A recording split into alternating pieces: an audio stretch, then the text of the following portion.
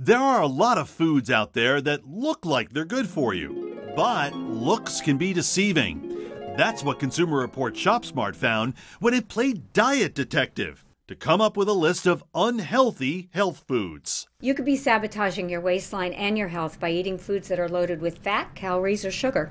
Take veggie chips. They may be made of vegetables, but they're often fried in oil and loaded with fat. And while 1 cup of trail mix can have lots of vitamins, it can also have almost 700 calories. If you're looking for a healthier snack, try air-popped or low-fat popcorn. But instead of butter, sprinkle on a little grated Parmesan cheese. It has less fat.